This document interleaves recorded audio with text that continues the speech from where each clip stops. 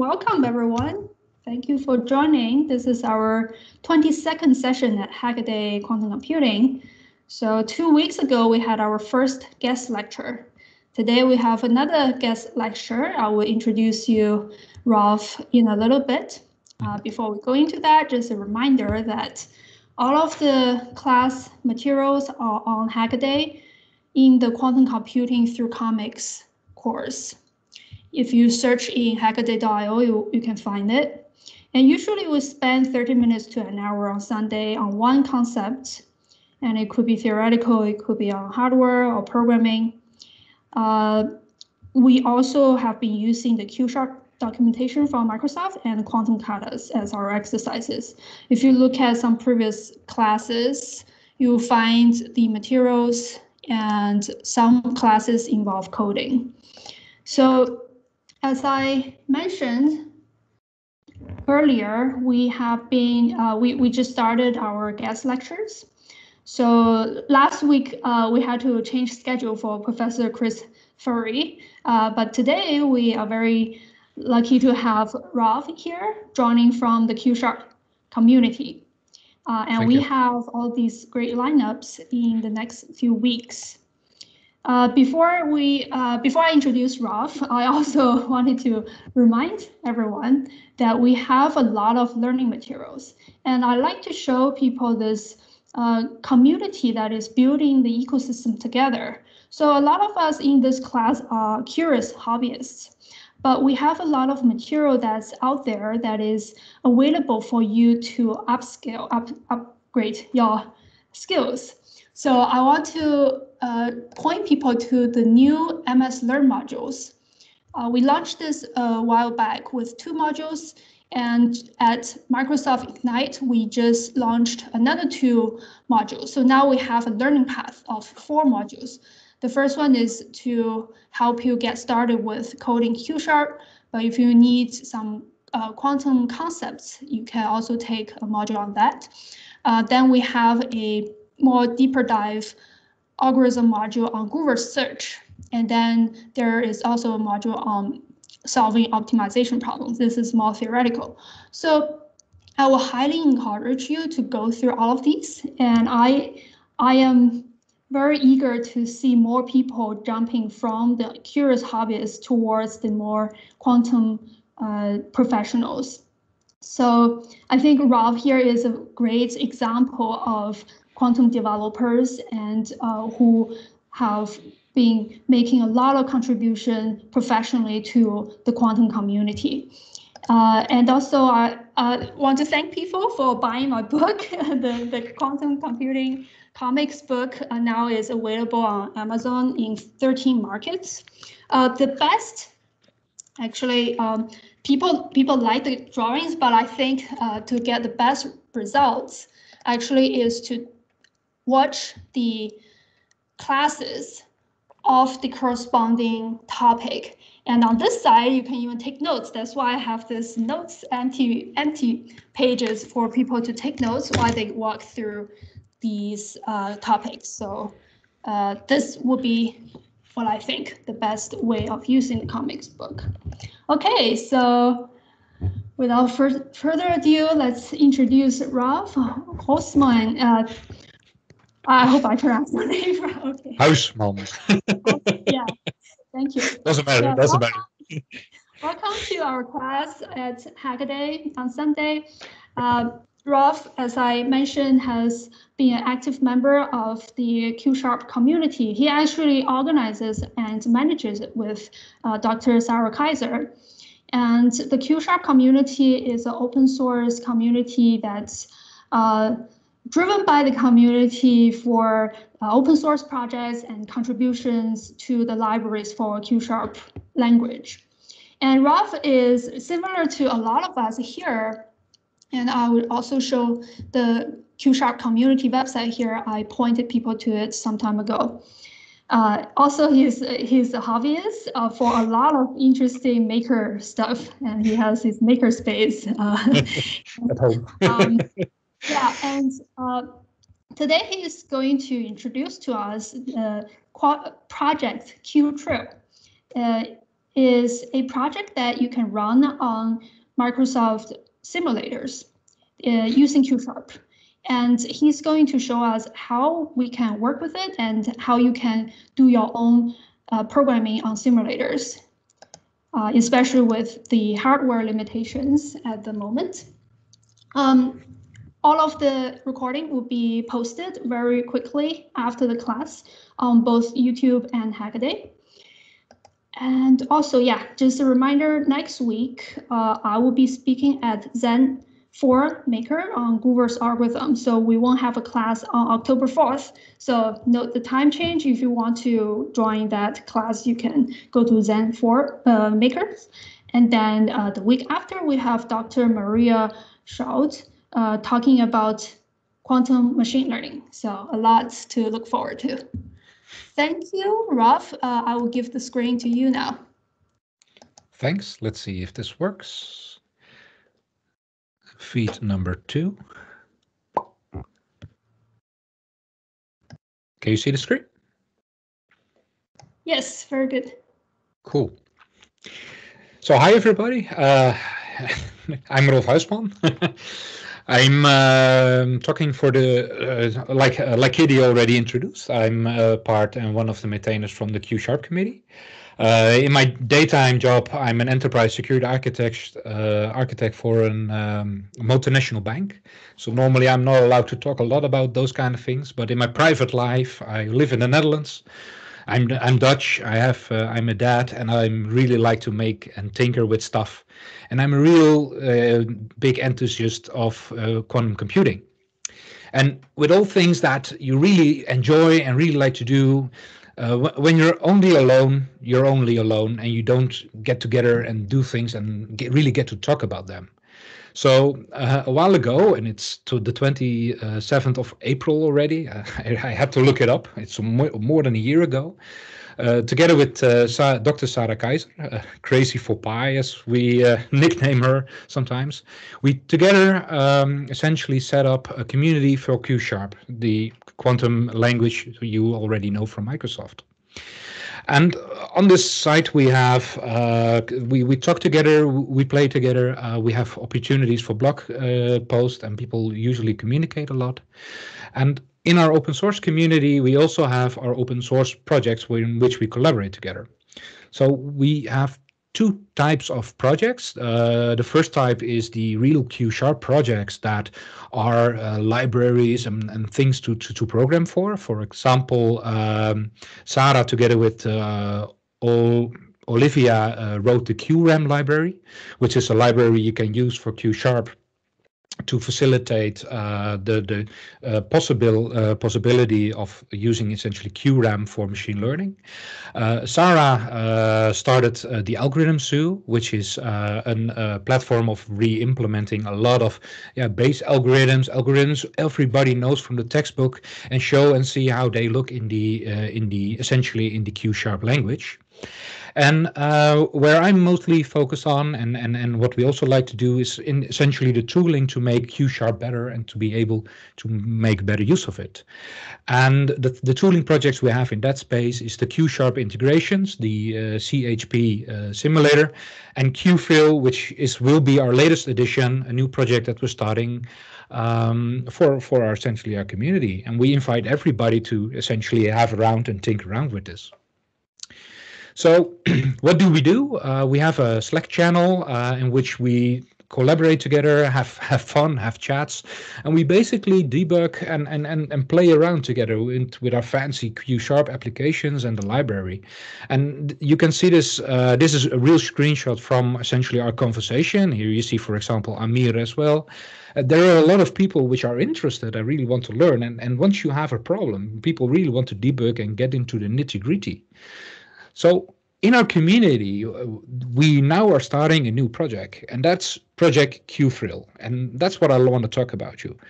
What is it? Why do we need it? And why do we even need these kind of things? And to explain what qTril is, that's that ability to plug in multiple simulators into Q#, we also need to talk about our CHP simulator, which is essentially the same, but using a more specific purpose attribution to it. I will show you, once we've talked you through on what it does and how it does, I'm going to show you some demos. And of qTril, that one is a really early POC. We only got that one compiling only a few days, only a day ago. So let's hope that that one works. And this is the first time it will run on Mac, so let's see if it works. And then a call to action. So what is qTril and why would we need that? Well, let's go back to that nice sheet that we are collaborating on some code. This was during the period that we were developing the QRAM library. So this was a very new opportunity where we were looking at, okay, how can you make better use of qubits so that you have the ability to map to other points of data so that you can bring essentially for machine learning your data into your program. And we were running in some small bugs and defects, mostly in the phase algorithms. And then Amir said like, hey, you know what? I'm just going to make a small export of this. Well, this is what that small export looked like. It was 32 of these pages. And yeah, if you have worked with larger programs, like the toy examples, you can still draw out on one screen. This one, even if you have an 8K monitor, I think you still would have to need some additional real estate on your desktop. And we were looking at this and we were trying to debug this. And eventually Olivia came around and he said like, yeah, oh yeah, I just switched around one T gate in this complete stack, and yeah, we fixed it now. But as you can imagine, as if you are writing these kinds of programs, and in reality you are building these kinds of programs, you need a better way of dealing with these. So there are multiple options to deal with this. I mean, we could have really big, powerful quantum computers to run these algorithms. Well, I think someone on the chat line is working on that. You could also have a big simulator with a huge amount of RAM to be able to run these kinds of algorithms, which, yeah, basically for a community is not really feasible. So the path we are looking for and why we are looking into these kind of things is to break essentially pieces of these codes up, pieces of the code up, and to be able to test them individually and run them on specific purpose simulators that are capable of running that specific piece of code, so we can test them in more situations. So how do we do that? Well, the Microsoft QDK stack, which essentially gets shipped if you essentially download the Q# project and you start playing around with it, and a lot of you probably have, they basically have 4 simulators already in the box. There is the real full state simulator, which can handle all the operations, but that one, if you start using more than, for example, 30 qubits, requires so much RAM that you basically can't run it on a normal machine anymore. You need to scale out to, for example, Azure Quantum later on, hosted service for us. But if your problem that you wrote down and basically developed is small enough and only contains, for example, Toffoli gates, X and C nodes in there, you're also able to use the Toffoli simulator from Microsoft. That one can handle a lot more qubits, but the downside of it is it can't handle things like Hadamard gates or phase gates, and it can only measure in the Pauli Z-axis. There are also some other simulators which are special purpose for things like resource estimators and trace simulators. But for if we really are starting to test large applications, when we start to really test algorithms, yeah, you need to be able to focus them out. So these are quite useful. How could you build your own? Well, a while ago, we had a community project called the CHP Simulator. That's a simulator based on CHP subtheory. And that one can do Hadamard, the phase gate, and the CNOT. And because of that combination, also the Pauli X in all axes of the Pauli, in all measures of boundary. This will already allow you to test things like linear error correction, teleportation, dense quantum coding, and the GHZ paradox. And we were really essentially plugging into the quantum language, where we can still make use of the quantum, the Q# language as a DSL, but essentially add our own plumbing and tooling in there so that we can, and you will see later on in the demo, can run much bigger programs than you normally would be able to. So this made us wonder. We were developing this, and Sarah developed this online on her Twitch stream. And we wonder, like, how far can we take this? Well, that's where qTril comes in. If you're familiar with the Q# language, the name of Q#, it's a little bit based on the C# name, right? And C# was originally a music symbol, which was C++, and if you add ++ to it, you get a sharp symbol. So what we thought is that what we want is something that is more melodical, like multiple vibrations in the tone of our system, and it needs to be in the same theme. So that's why we called it Trill, and because every quantum computing language needs a Q in front, we called it qTril. So what do we want? Well, we want to keep Q# as the DSL, as we already said, because that's where the value of Q# is. It allows you to essentially deploy to multiple target systems, and it will allow you to reason in a uniform way about quantum computing. But we want to take out blocks of code and test them individually. Q# allows you to have unit tests, and those unit tests also allow you to specify which specific simulator you want for that specific piece to be tested.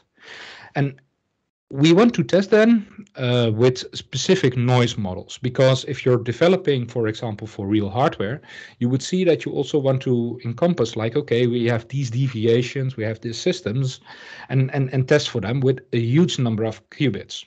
So that boiled us down to, we really need to have an ability to essentially plug in multiple simulators.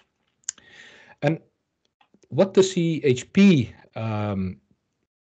simulator taught us is that, yeah, given that we already know how to make our own simulator, why don't we hack this together? And that's basically where the project here was. And it's currently in the POC phase. We're currently testing multiple options. And our intent is really to plug in multiple specific quantum simulators.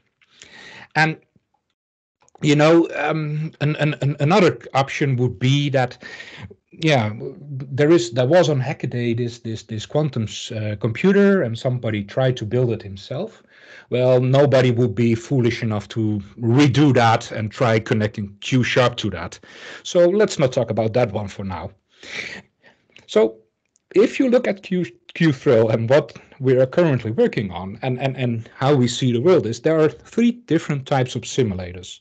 You have the incremental simulators, and basically you have your program running and the world starts, and your program essentially interweaves with your simulator. For example, if you execute an Hadamard gate, the Hadamard gate is executed in the simulator, and you essentially go back and forward. The QDK simulators are like this. You also have the stop the world simulators, where you basically have a complete program, you throw it in your simulator, the world stops, it gets executed, you get a result back, and you process out again. And you have the concurrent types, where you hand over the gates, and essentially the simulator runs on the back and start processing them. Because the QDK is incremental, the current infrastructure that we have is also built for the incremental world. And our current plans are to work around that limitation, essentially, of how those processes work, by essentially either having milling the top out of the top of a third-party simulator, and we have done that before, and it works quite well, that we can have existing simulators run in process, or for the simulators where we're not able or allowed to do so, we want to build a harness that we can essentially have a stop the world simulator executing individual jobs and process them. So Why is this fun? Well, this is really fun because this is uncharted territory. Nobody knows if we're going to plug that in, how everything is going to react and what the end of the possibilities are about this. We're currently in the design and prototyping phase, right? And that also means that we're currently validating if this works, and we think it does. The prototypes and the prototype are going to show you hopefully works. And I will be able to show you that the concept works, but we're really in looking at like, okay, how would we do this the best way? How can we integrate that? If you really like these kind of things, well, we're going to send out a deck. Join us. This is really fun material to talk about. So let's talk a bit on how technically we are going to do this. And for that, I'm going to give you some inspiration. And what was our inspiration for our qTril simulator, which was the CHP simulator. So the CHP simulator, and Sarah started this one, is based on the stabilizers theorem of Gotsman from 1996. It can handle Hadamard, phase, and CNOT, and therefore within that space also the Pauli exclusion in all axes. And you can find it in the bottom link if you really want to see how it technically works. So if you look at these gates, because people will usually ask why these gates. If you look at these gates, you would see that the Hadamard has the ability to go from the 0 state to the plus state, from the 1 state to the minus state. The phase state can bring from 0 to 0, from 1 to I, and etc., etc. None of these gates, essentially, and that's also why they're called Clifford gates, can bring you to essentially all the substates of the blocksphere. And that's an opportunity where we can make use of. So for example, where you probably have seen this blocksphere where every point on the blocksphere is a possible state in your application, in the CHP set, you only have 6 states from Yeung qubit. And that will allows us to massively compress the states that we use using here we go, using Pauli matrix multiplication. So what we do is we use group theory. And if you want to know it in much more detail, there is the paper from Arons and Gotsman. But basically what this allows us is to simulate this specific set in a very efficient way on a classical computer, as long as we keep to these gates. Well, okay, that's the theory of a CHP simulator. How do we connect it up to the Q# language? Well, there are basically 3 ways of connecting a program up to the Q# language. You can build and plug in your own simulator. And that's basically how our qTril, how a CHP simulator works and how our qTril proof of concept currently works. Other options would have been the custom compiler extension. So if you really want to rewrite code and do all the other stuff, Q# has the ability to do those kind of things. Another option, and it came out on Wednesday, that's the QIR, or Quantum Intermediate Representation, which is basically the MSIL language for quantum computers later on. And we are currently looking at if we can make it work, use it, but that will probably be our focus for qTril later on. So let's go back to the CHP simulator. How do you build your custom simulator? Well, first, let's discuss on how a Q# is normally executed. You normally have a Q# program, and it has its host program, which is technically optional, but under the hood you always have that. And it executes the Q# programs. And it executes the programs against either a quantum device, which they call a target machine, or basically the simulators. And the way this technically works, and you can plug and play this without changing the Q# code, is that if you have, for example, the program on the left, and this is within Visual Studio Code, a lot of you might use more the Jupyter notebooks for this. So this is the code representation as you would see it in a development studio environment, where you have an application with A and B, and you have the Hadamard gate executed, the CNOT gate executed, etc., etc., etc. For all of these steps, in the simulator, and this is a class depending which extends the quantum processor base, all the methods are called for all these gates. So for example, the Hadamard gate, the H function is called. For the CNOT gate, the CNOT function is called. And by implementing your own version of these, you can build up essentially your own simulator. So if you do that correctly, and this is an export of how what that looks like. On the top, you see the left program using the traditional full state quantum simulator, which uses matrix multiplications to essentially execute the program. You see that the end result on the bottom is 0, 0, as you would expect. And on the bottom side, you see that with the .NET command lines, you can plug in our own simulator, which does the same, which does all the interesting stuff with the matrices and all the other stuff, and also executes the same. Well, and it also executes with the same 0, 0. So that way we basically don't change the program, but we can plug in different simulators. So let's show that in real life. So what program am I going to use for the Q# and for these demos? Well, Sarah is currently working on the algorithm zoo. And one of the algorithms zoo applications she implemented is the Bernstein Fazirani. Probably going to butcher that name, sorry. So this class essentially is implementing as a community all of the algorithms that are on the Quantum Algorithm Zoo page. And we're going to implement them one by one, and we'll add them as public contributions so everybody can see and have a crack at them. So if I take that algorithm, and this is the Q# version on my laptop in Visual Studio Code, because I'm more of a developer person, so I like this kind of infrastructure. What you see is the Bernstein, let's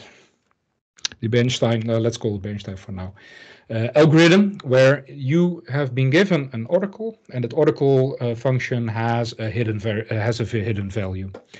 And what the algorithm does is basically by querying, it tries to determine what value is in that oracle function.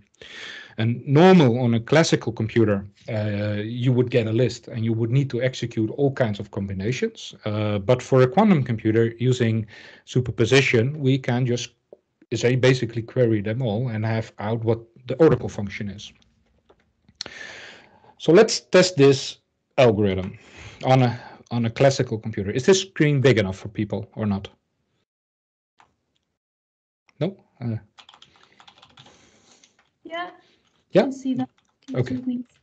There are some questions in the chat. We can get to it. I don't know if you want to. Oh, sure. Go ahead. I can't see the query screen. So if you can tell me. Yeah, there's two questions from Sumit. One is, was the quantum class in C#? The simulators are the simulator extensions as we wrote them are in C#, yes. And then the second question, oh yeah, it's the same. So they're asking if it's in stabilizer processor. Yeah, the stabilizer processor is the, I have them here. The stabilizer processor is basically the component which plugs in the runtime, essentially. That one gets called for all the gates. And this code is public on the GitHub page, by the way, if people want to review and see this. So this is my application, and I'm now going to run the application on the traditional simulator. So this is the quantum simulator, .NET Run, the project sample, quantum simulator. I put it a secret. That's just the secret I'm going to put in the oracle. I'm going to query.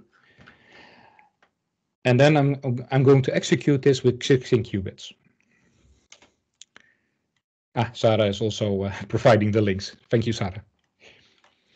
So this is running on my machine, and what you see is that it executes and I get the same results back.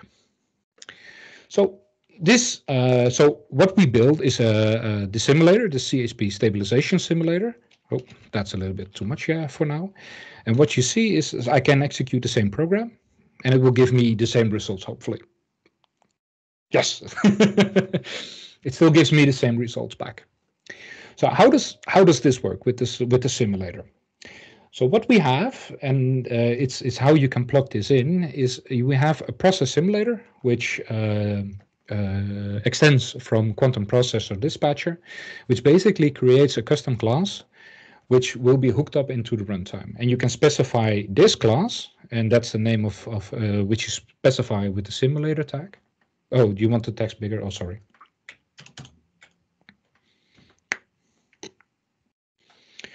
Which you can, which essentially creates and hooks in the real simulator that you want to execute. And the real execute simulator is in stabilizer processor. And basically that one contains the override methods from the processor, quantum processor base, which are the components which get executed. If you go even deeper, you will see all the plumbing and definitions and how we implemented the rest. But basically, this is how the glue of the Q# language and the our custom simulator interact together. And you can play and you go on and on and on, back and forward. So this is nice, but if I already have a simulator from Microsoft, why should I implement this? Well, the problem comes once you start getting into this territory. The Q# also compiles to IL. It's a little bit more complex than that.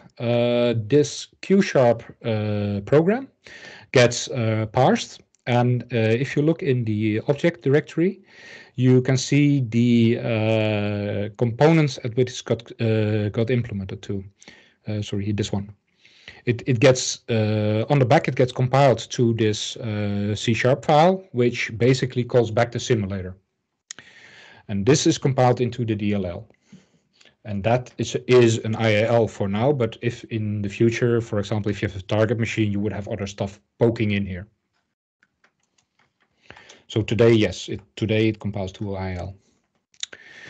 So going back, if I have my quantum project, and suppose this application would be a lot bigger, and I now want to simulate this with 60 qubits. So, okay, I'll execute this with 60 qubits using the traditional simulator. And nothing happens. It's silent. I can't do anything. And if you look at my process statistics, you would see that the .NET runtime will grow. Well, it's currently at 5 gigabytes. It will eventually stop at 16 because there's only 16 gigabytes in this machine. And then it will die like, hey, I'm out of memory. I can't simulate that many qubits. So this won't work for these kind of programs. Well, okay, let's try the other one. Let's do this one with 60 qubits. Oh, here's the result. Does this mean that the full state simulator is bad? No, definitely not. This simulator is specifically purposed for these kinds of simulations, which only make use of the Hadamard gate, the Hadamard gate, the Pauli exclusion gate in the x-axis, and essentially the phase and the CNOT. And that's why this is able to, essentially for those specific use cases, if you plug it in, you're able to simulate much bigger quantum computing devices. You can even, and I will show you this, by default, we fill it with 1024 qubits. Yeah, just because we can in the simulator. So even if you have really big programs, and if you don't just have these, if you just use these gates, yeah, you can still run them. Okay, so that's nice. So how does so this is how you can plug in your own telemetry, and how you can essentially plug in your own simulators this way. So what does this look for qTril? Well, in the case of qTril, and this is a very early prototype, I have here a very in C, some from a research paper. I got a version of a simulator by Scott Aronson himself, who wrote a simulator in C to just execute these kind of things. And this is in hard-coded C. It compiles to a real native program. Can't run it. Okay, so how do I plug this then in? And that's basically where our first prototype is essentially capable of doing. So by switching that one around, and now I need to do this switcheroo. And I really hope this one works. This is sample. This is the qTril simulator.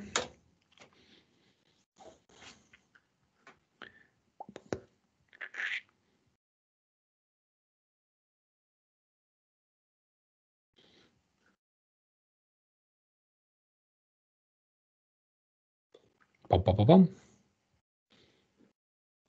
Did we break? Yes, we break. That's the nice thing about beta applications.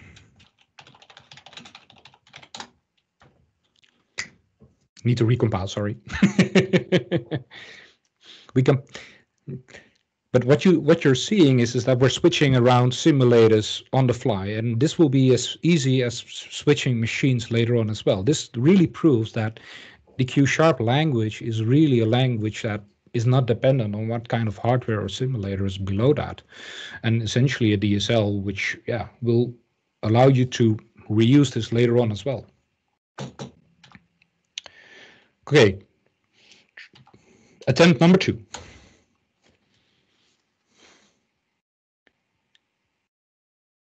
Off.